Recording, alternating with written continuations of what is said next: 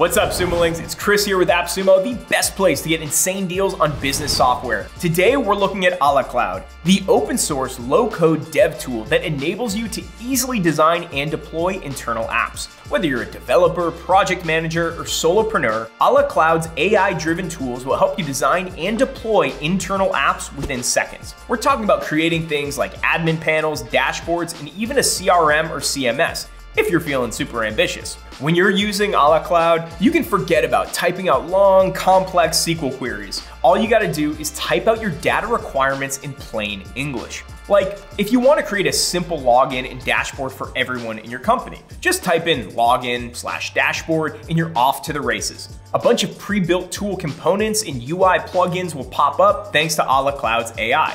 Okay, we're both thinking the same thing, right? This is pretty useful. So just go ahead and click that buy now button already, and you can start playing around with Cloud today. Or stick around in this video to see a bit more. So you don't need to code anything to leverage Cloud's intuitive interface. Remember when we typed in login/dashboard and all these little components popped up? Buttons, tables, charts, containers, forms? They are all drag and drop.